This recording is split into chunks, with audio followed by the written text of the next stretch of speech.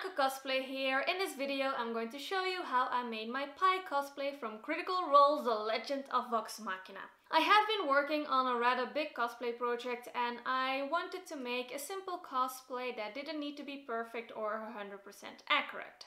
Now, all the projects I have materials for are rather big projects, but luckily my scrap pile of fabric is also very big because I always buy way too much. A character that is currently on my mind is Pike from Critical Role, and I dived into my scrap pile of fabric to see if I had anything to make a sort of more casual version for that character. And blessed be, I just had the right amount of fabric left to make her more casual outfit from the Legend of Vox Machina. First, I started on her padded jacket by cutting out my favorite pattern with some adjustments. I used the leftover fabric from my husband his shaggy pants. I had to do the back in 4 panels because I only had a small amount of fabric left, but I will just have to make it work. I pinned everything to see how it looks, and I will need to make a few more adjustments to the pattern. But first let me sew the 4 back panels together. Perfection! Then I pinned the seams in the back to see how they look before sewing them. The back panel is now done. I did the same for the 2 front panels and pinned everything again before sewing the tunic. I did not have enough fabric for lining, so I just hemmed the edges. Then I added the details by using some leftover bias tape I still had from my D&D character. Some of the details I sewed by hand because my sewing machine hates this bias tape and makes a lot of unhealthy noises when I try to sew it, so this works as well. And with that, the jacket, tunic, gambeson, whatever you want to call it, is done. Next, I started on the pants using the leftover fabric from the apron I made for the casual outfit of my D&D character.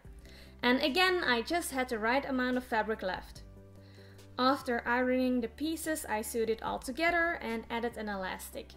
Now I just had to sew the cuffs and voila, the pants are done. For the belt, I used my Merlin belt as I don't have the cosplay anymore. I just removed the buckle, cut it to the right length and added some Velcro. This is starting to look nice. I did sew new cuffs for the shirt as the sleeves were a little bit too short. The shirt is also from my casual D&D character's outfit. Then I started on the bracers using some leftover fake leather. I lined them with some of the linen scraps for comfort and added some leftover bias tape from Astrid. Then I added the rivets and a ribbon, and now they are done. I sewed a quick scarf using some of the fabric I planned to use for a new Ariel town dress one day. And then it was time to start on the holy symbol. First I painted some diamonds with nail polish and then I cut out the shape in foam. I sandwiched it with Warbler with the cord for the necklace between the layers. Cleaning up the symbol was tricky and I had to make some adjustments, but with a lot of patience I managed.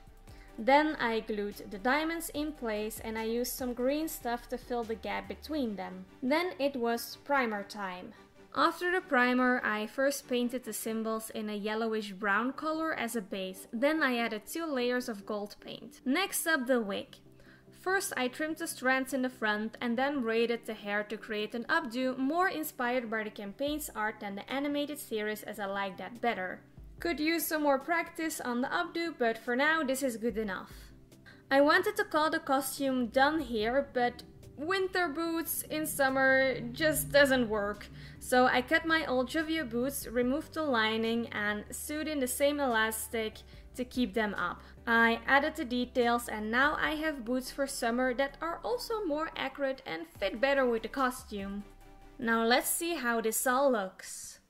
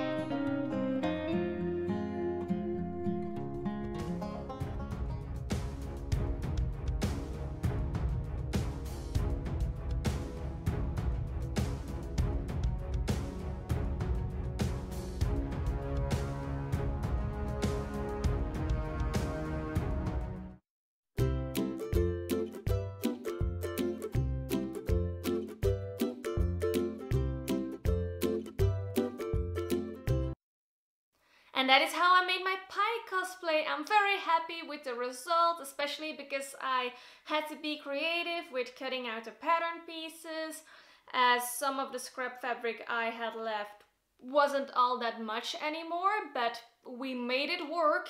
And as a bonus, my huge pile of scrap fabric is now just a tiny bit smaller.